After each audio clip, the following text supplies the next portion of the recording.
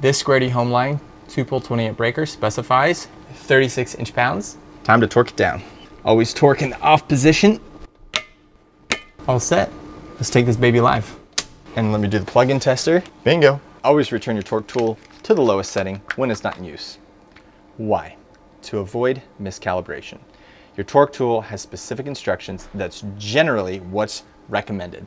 When it's left at a higher setting, that tool is left under tension. Tension over time, when it should be resting in the neutral position, will cause the spring or coil to become compressed or distressed, throwing off your accuracy for next time and causing future problems.